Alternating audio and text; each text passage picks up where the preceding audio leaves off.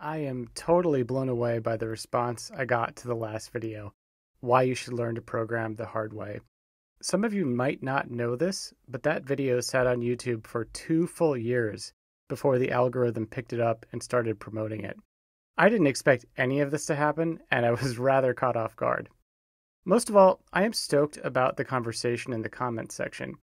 We had a real conversation with constructive feedback, and it didn't devolve into tribal warfare. There were a few haters, but that's life. I wish them the best. Among the many good points made is the following, which I am paraphrasing because many folks made a similar version of this point. I agree that making a game engine is good if you want to be a game engine programmer or specialize in programming. But if you want to build your skills as a game designer, you should use a pre-existing tool. You won't be able to iterate on your game design ideas fast enough if you are too bogged down with lower-level technical problems. I want to explore this point because it touches on so many aspects of the human experience. Should we be generalists or specialists? Can you improve as a game designer while also making some of your own tools? Can you walk and chew gum at the same time, or will you inevitably trip and choke on the gum? Although I appreciate the context of the question, I believe this line of questioning avoids the core problem of creativity, the fact that you need uninterrupted time, space, and emotional well-being to do anything creative at all. You can't ask for these things because the world, outside of your loved ones and supporters, doesn't want to give them to you. You have to be bold and take them for yourself. You have to be willing to be laughed at. Tools have very little to do with creativity. Emotions are king here, and that is what I will talk about. I believe that after watching this video, you will have a better understanding of creativity, and you will have a unique way to approach your work process that helps you choose what to focus on. With this new mindset, you will more accurately judge what is worth your time, and you will develop good habits that help you harness the wild animal that is creativity. In more ways than one, creativity is about mastering your human nature. It's about dealing with your fear of failure and your fear of being judged. In some respects, I believe I am uniquely qualified to talk about this subject because I have faced many fears, both immediately present and those of a more abstract nature. I want to take you back to the year 2011. I was sitting on a chairlift at Breckenridge, Colorado. It was midday, bright and sunny. If you regularly ride the terrain park, you would have called it a bluebird day. However, this bluebird day was different. I had spent the majority of the early season practicing and getting up the guts to do this trick, a double backflip. I don't have to enumerate the risks of this trick. Spinal cord injury, hospitalization, death, and paralysis are among them. But I knew the right speed for the jumps. I already took a few practice runs and cleared them with some simple straight airs. I was as ready as any human could be. After getting out my iPhone to put on a good song, I hit the jump, saw the world spin below me twice, and stuck the landing. My friend Katrina was there, and she congratulated me as I noticed my hands shaking from excitement. I finally did it. I conquered the one thing I had feared most. You might not know that I was pretty awkward as a kid. Not all that athletic. Roller coasters that go upside down used to scare me so much I wouldn't ride them, and I got left out of many social groups. So how did I get to a point where I did one of the scariest tricks in the sport of snowboarding? I obviously didn't just show up at the terrain park to do that trick on my first day. I didn't have any experience, and it would have been an instant trip to the emergency room. Of course, I can say the cliched thing that you'll hear at any Tony Robbins seminar. I worked really hard for 5 years.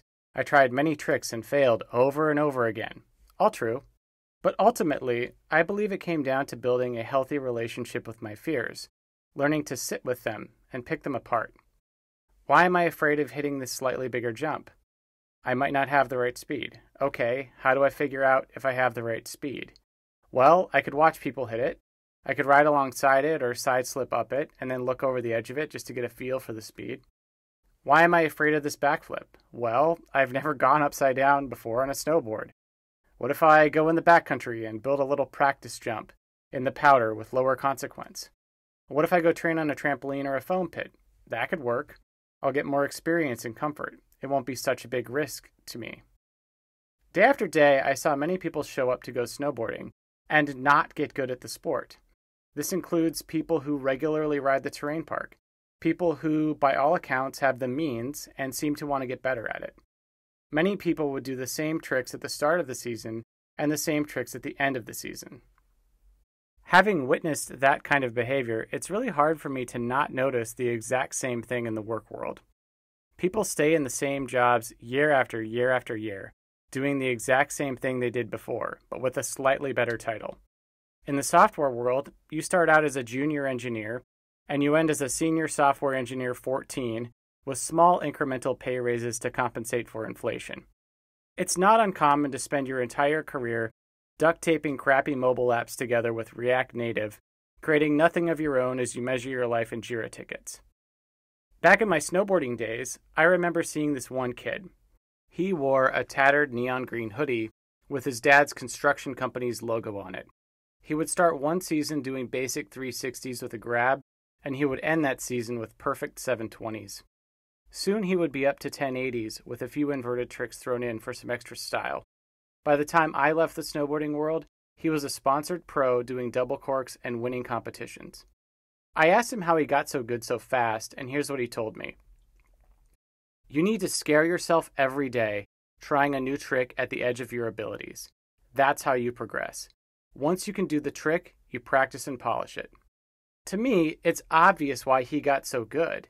He took the necessary risks, and he put in the hard work to perfect his style.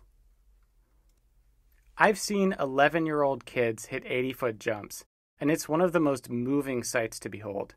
The confidence it inspires in them at such a young age, that they get to live out the rest of their lives knowing they are this total badass, and nothing will stand in their way. It damn near brings a tear to my eye and makes me think, you know what? The kids are all right. Creative people have many things to fear. The work world is mostly stacked against them. Although creativity is admired and valuable at the top of companies, it is rarely ever encouraged or appreciated at the bottom. Usually, the easiest way to lose your job as a software engineer is to start getting creative, to make decisions that differ from the existing patterns in the project you are working on. Creative people have the fear that others will see their work and reject it. And they're not wrong for having that fear because most things you make will suck until you get better at it. So you can expect to be made fun of.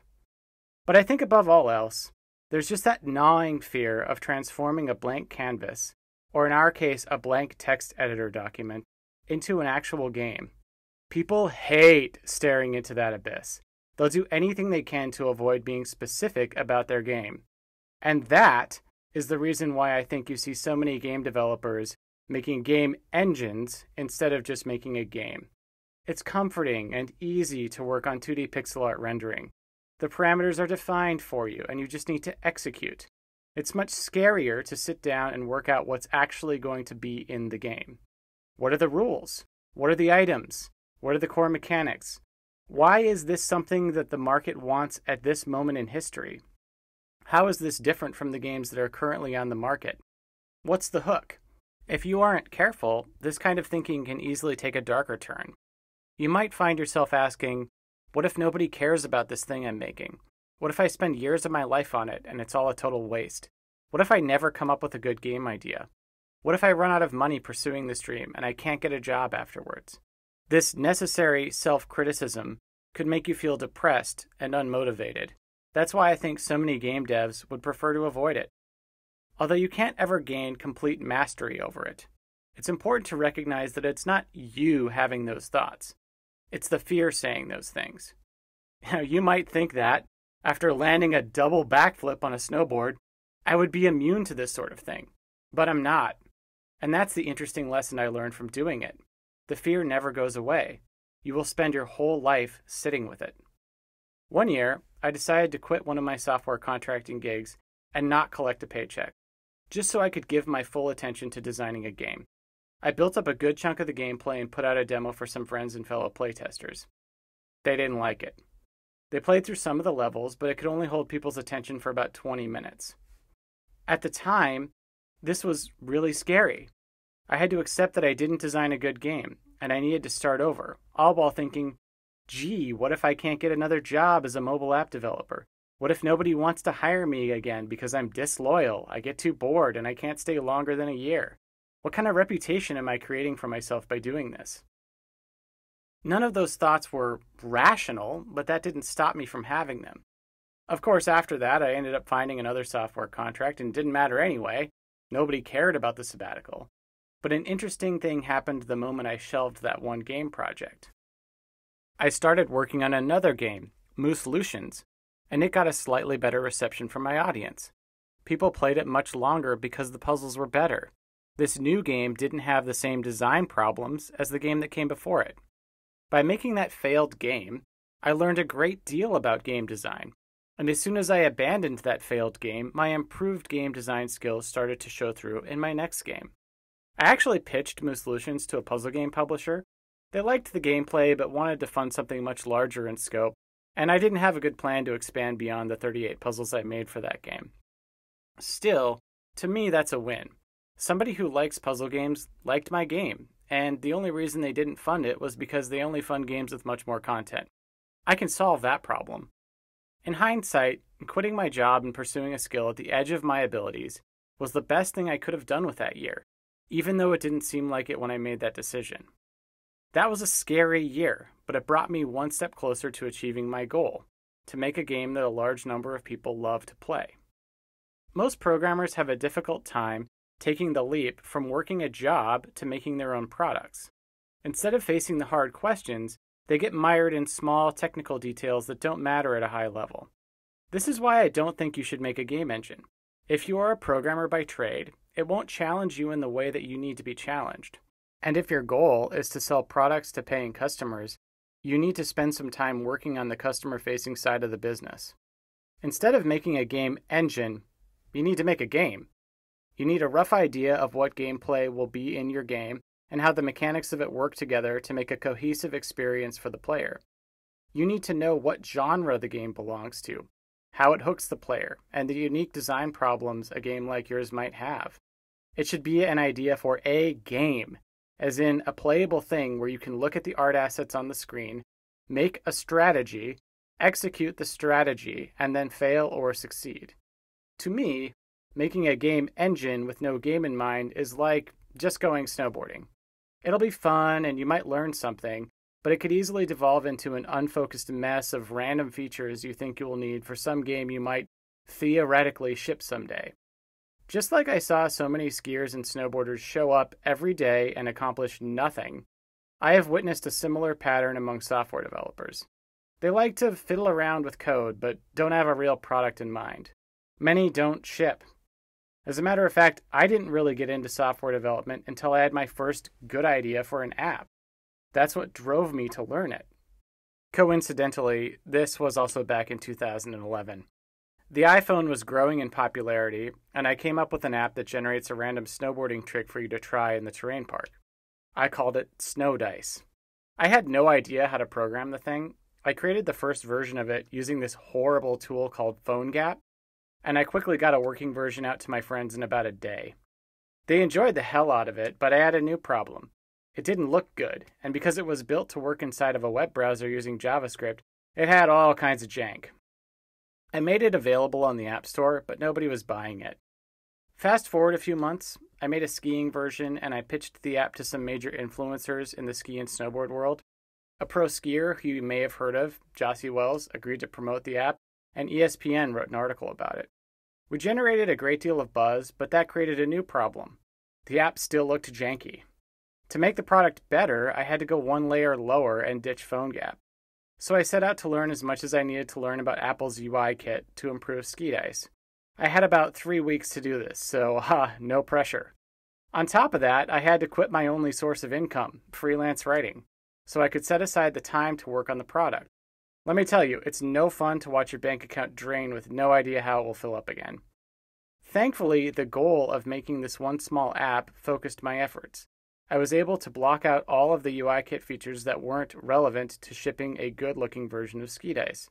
I learned as much as I needed to learn to hit the goal. We shipped Ski Dice on time and made 500 sales in the first day alone. This was my first real product launch, and I distinctly remember spitting out my coffee the next morning when I looked at the sales. After that win, we took our knowledge and rolled it into the next product, Skate Dice, which was intended for a much larger audience.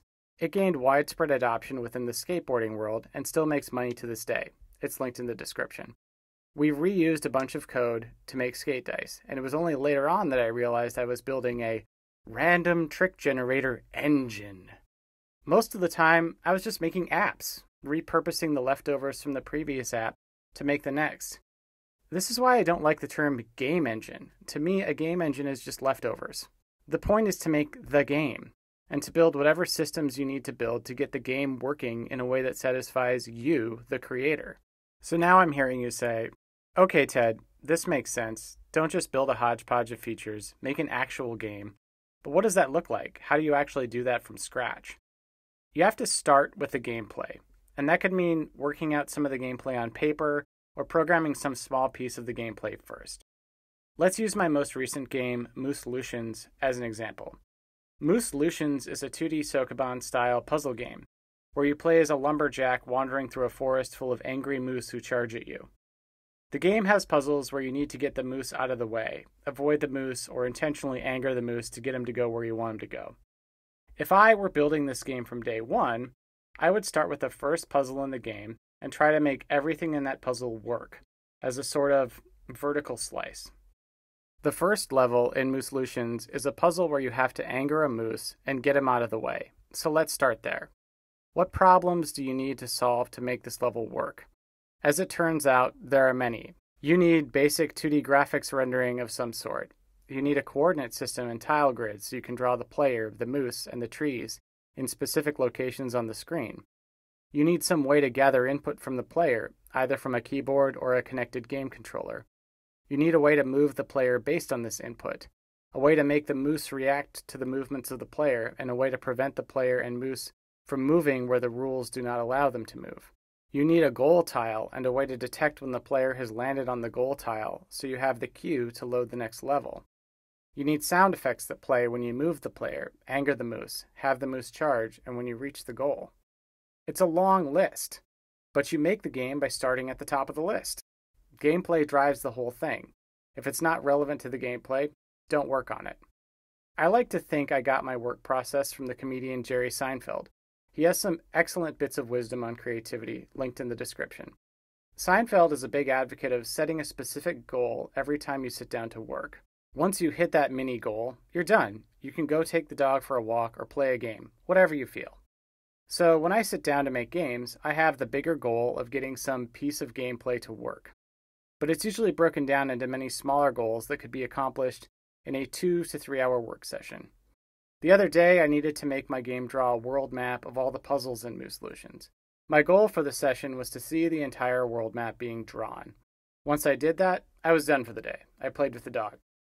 Sometimes I will spend an entire work session making one puzzle, and that's about as close as it gets to Seinfeld's writing process. A puzzle is a lot like a joke. Don't just sit down and work on your game. Have a plan for what you're going to do in that session, and then let yourself feel satisfied once you've hit your goal. This is all about regulating your emotions, and you need to find a way to stay motivated. This is what I love about Casey Muratori's Handmade Hero. He starts from zero and builds the game one brick at a time. If you start with the goal of making a generic game engine that could be anything, you quickly run into what I like to call blank page syndrome. You're just staring at your text editor with no clear structure, no objective, no focus. It's impossible to start. I sort of chuckle when I hear about game developers discussing their entity systems, like they are some kind of wizard who can see into the future. And I want to grab them and say, you don't know what your entity system is going to look like until you have specific entities in a specific game. You don't know what kind of rendering capabilities you will need until you decide on an art style for your game.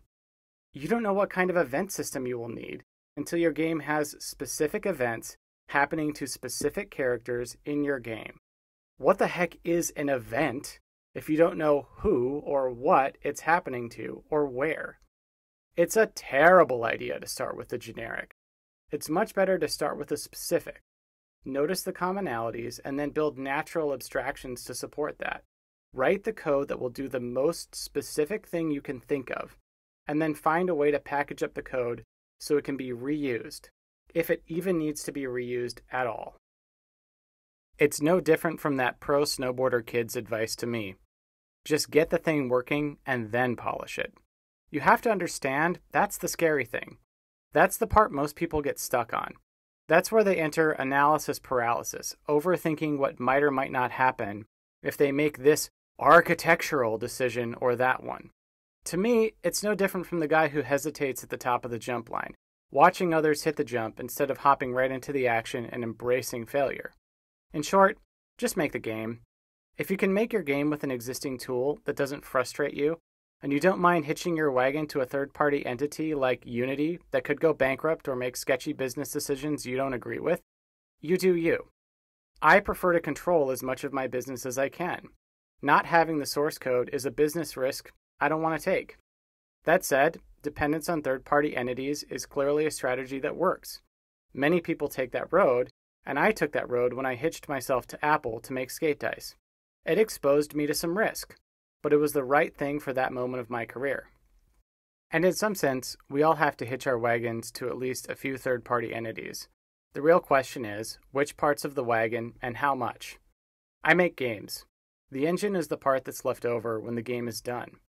When I am ready to work on my next game, I will repurpose my leftovers to make it, just like I have repurposed the leftover stories and footage from my previous life in the snowboarding world to create this video. In this way, I don't really believe that software architecture exists, and I never plan how my games will be programmed ahead of time. Architecture is just leftovers. I build my games piece by piece, system by system, until they're done. If a system needs to change to support something the game needs to do, I modify it until it does. In some cases, I change a system so much that it no longer resembles the original thing. I never do a complete rewrite because that's just throwing away the knowledge I have accumulated. And that knowledge is valuable. So back to the original question. Can you improve as a game designer while also building up your technical chops as a programmer? If your goal is to be a game designer, is it less optimal to do this? I think you can become a better game designer while making games from scratch, but it comes with a caveat. You need to set some very rigid constraints for yourself so your creativity doesn't run wild and destroy your life. Build the game brick by brick, but don't go into too much detail early on. Start with low-fidelity art, like the Pico 8 version of Celeste or Slipways, also linked in the description. If people like the lo-fi version of your game, they will like the high-fidelity version. It's a good gauge for the size of your game's audience. I have made many small game prototypes since I became interested in making games, and most of them didn't see the light of day. It has been about 7 small games since I started, and every time I finished a game or abandoned a game concept that wasn't working, I took the code and used it for the next project. I accumulated a bigger and bigger pile of leftovers that I lovingly call my game engine. It's a similar story with Jonathan Blow's game studio, Thekla Inc. He prototyped a bunch of game concepts, and every time he did, his knowledge and his existing codebase grew. He eventually learned how to make hits, and he became very successful with Braid and The Witness. You might have heard of this other company, Epic Games. They made this thing called the Unreal Engine. It turns out they were a game company before they made game engines, and much of the original source code for the Unreal Engine started its life in a long series of games they made. That company is only worth like $11 billion now. The game industry has a long history of making bone broth from kitchen scraps. Some of the biggest companies in the business focus on game tools, not games. So if you want to hit the big time in games, you might consider following in Tim Sweeney's footsteps. Make enough games to know what you want in an engine, and then build a business around the engine. But you have to start where you can start, and that means making a game. I usually don't ship games that have very poor player retention. It's only recently that I have made a game I believe worthy of shipping to a wider audience, and that game is Mooselutions. It is the first game I have made that can hold a player's attention for about 4 to 5 hours of real gameplay. There is no filler, just 38 puzzles designed with emergent gameplay and moose shenanigans in mind.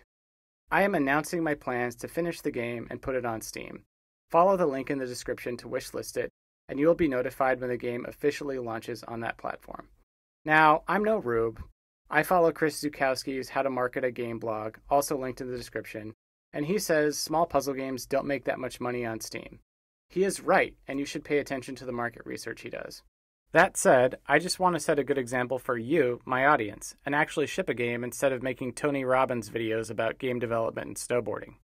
I have zero expectations for revenue, and am merely doing it to practice what I preach.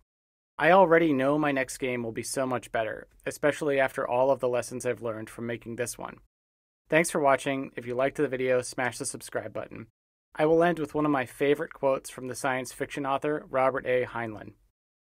A human being should be able to change a diaper, plan an invasion, butcher a hog, con a ship, design a building, write a sonnet, balance accounts, build a wall, set a bone, comfort the dying, take orders, give orders, cooperate, act alone, solve equations, analyze a new problem, pitch manure, program a computer, cook a tasty meal, fight efficiently, die gallantly.